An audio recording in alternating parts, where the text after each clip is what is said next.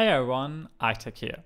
Today I'm going to show you the second part of me building a cyberpunk style city in Minecraft. In this part I show you how I built a bridge and I built part of the sewer and underground system. In the sewer system I've built some houses and some workshops because there is where the poorest of the poor will live. A main theme of dystopia is wealth inequality. And to really show that in the city center I've decided to use a method that is just showing how rich someone is by how high they live in the city. So if you live high in the highest skyscrapers in the city center, you are rather rich.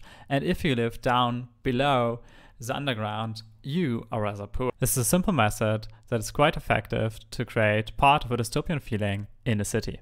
In the sewer and the underground, I've used a building techniques that I actually found on Instagram. And that is the idea of wood blocks getting wet or getting in contact with moisture and getting darker. So I've decided to make the bottom layer of every building in a dark wood color, and if I go up with the building, the wood color gets brighter and brighter.